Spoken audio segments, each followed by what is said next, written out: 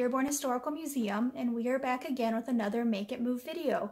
We are using this book, Henry Ford for Kids by Ronald A. Rice, to teach kids about Henry Ford and his super cool inventions.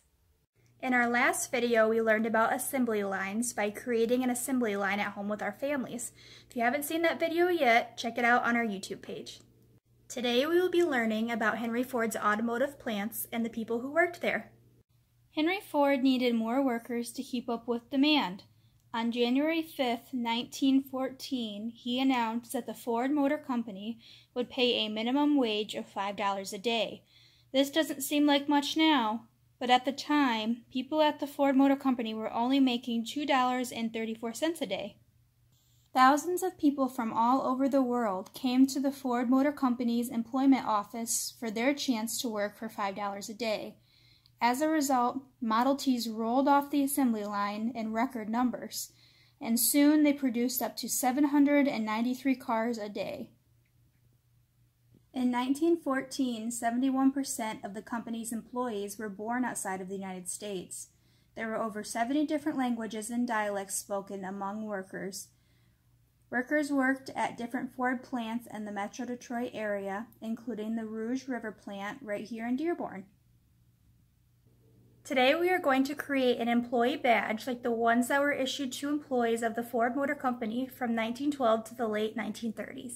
To start, log on to our website, thedhm.com, and print out the badge activity.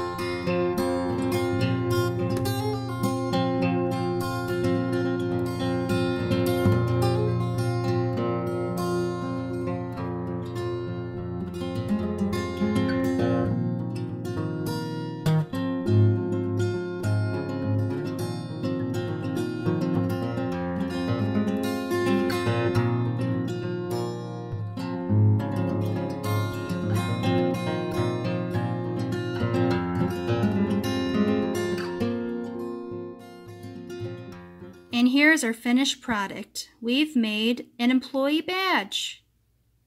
Thank you for joining us today in completing this project. Join us next week, April 28th, for another Make It Move video.